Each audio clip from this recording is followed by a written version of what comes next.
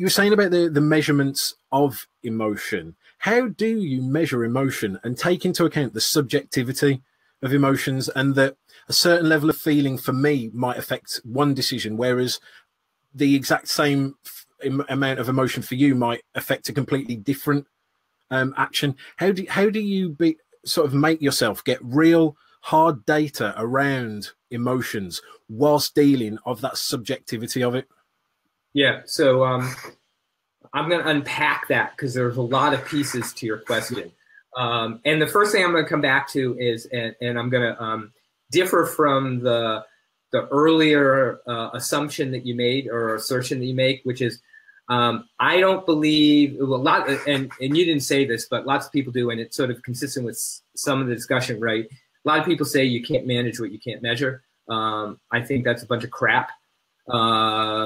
We manage almost everything in our lives without measurements, right? You woke up in the morning, I woke up in the morning, I got out of bed, we washed up, we got dressed, we had breakfast, all of those things we did without any metrics associated with them.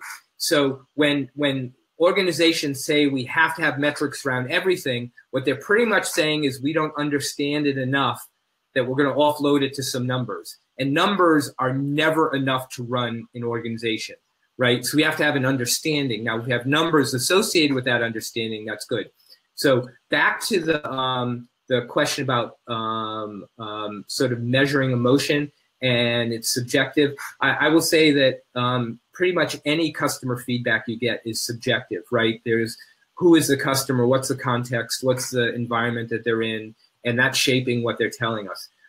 It turns out that I don't think emotion is any more subjective. We just have to understand it a little better, right? And I think, first of all, if we understand emotions in general and say, all right, emotions aren't just this sort of random set of things, that there actually is good research out there that can identify a certain number and types of emotions. If we look for them and understand them, then we can figure out what we're doing. So for instance, most people think about emotions on sort of a single absolute scale from like really happy to really sad, right? Sort of one scale. But there's lots of other emotions that in many cases are more important. And I'll share one of them, confidence. That it turns out that, and we've done a lot of research on what emotions lead to better outcomes for customers and business.